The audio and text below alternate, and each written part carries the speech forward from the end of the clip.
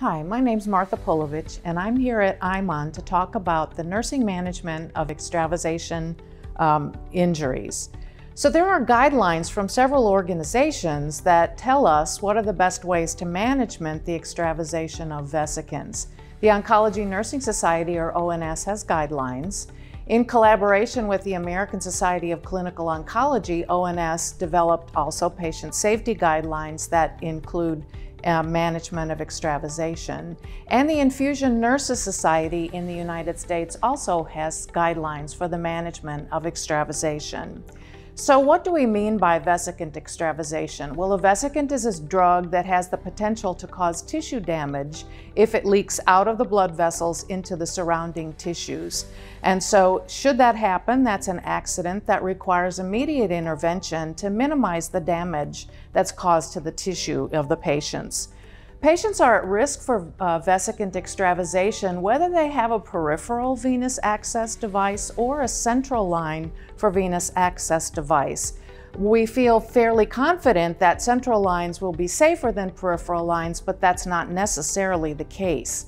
Patients who have poor peripheral access, we might go for a central line because it would decrease the risk of extravasation. But if there's trouble inserting the line, or if it's a port and the needle's not totally connected to the device, there's still the risk of vesicant extravasation. There's two main types of damage from vesicants: those that are caused by DNA drugs that bind DNA, such as anthracyclines, and then those that don't bind the DNA, such as the vinca alkaloids. Patients are usually the first to know if there's an extravasation because they experience burning or stinging or discomfort.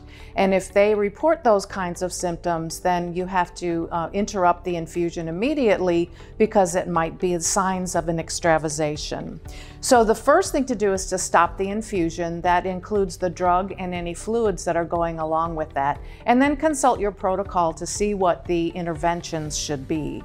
Local treatment includes either heat or cold application depending on the drug that is being infused. And there are a couple of antidotes that can be used to manage extravasation. For anthracycline extravasation, dexrazoxane is an evidence-based intervention or antidote. We also have hyaluronidase for extravasation of vinca alkaloids. So the most important thing is to initiate the interventions as soon as possible, and that is very important to minimize the damage that patients will experience.